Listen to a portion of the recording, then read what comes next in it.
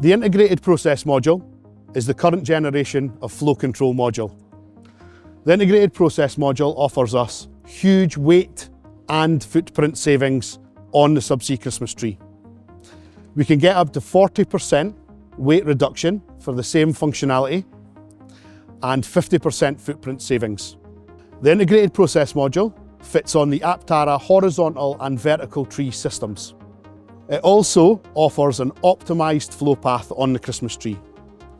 Within the integrated process module, we flow through the flow meter and the choke valve and exit the solid block forging that houses both instruments.